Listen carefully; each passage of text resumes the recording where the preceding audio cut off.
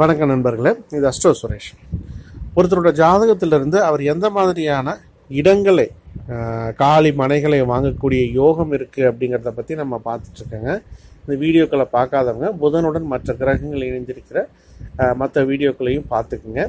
இன்றைக்கி நாம் பார்க்க போகிறது ஒருவருடைய ஜாதகத்தில் புதனுடன் சனி இணைந்திருந்தால், அதாவது புதன் இருக்கும் அந்த ராசியில் சனியானது புதனை நோக்கி வரும்படியாக இருக்கும் பட்சத்திலும், அல்லது புதன் இருக்கும் ராசியிலிருந்து சனியானது 1, 2, 5, 9 முதலிய இடங்களில் இருக்கும் பொழுது இந்த கீழ்கண்ட பலன்கள் அவருக்கு பொருந்தும். சரி, எந்த மாதிரியான பலன்கள் வரும் அப்படின்னா, சனி இணைவு பெற்று இருக்கிறதுனால இவர் இடம் வாங்குறதுக்கு ரொம்ப காலதாமதமாக தான் வாங்குவார்.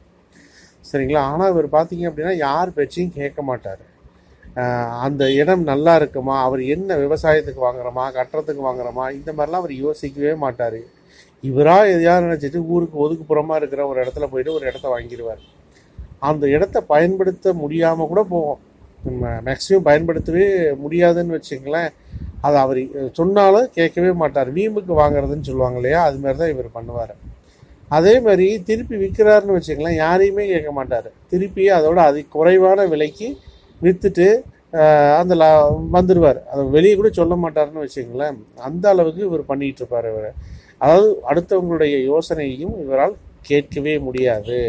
ஸோ இந்த புதன் சனி இணைவு பெற்று இருக்கும் நபர்கள் இடம் வாங்கும்போது அடுத்தவங்க பேச்சை கேட்கணும். அப்படி இல்லைன்னா வீட்டில் இருக்கிற வேற யாருக்கு நல்ல இணைவுகள் இருக்கோ அவங்க பேரில் வாங்கணும். அப்படின்னா தான் அந்த இடமானது நீடித்த காலத்துக்கு இருக்கும். சரிங்களா? நன்றி, வணக்கம்.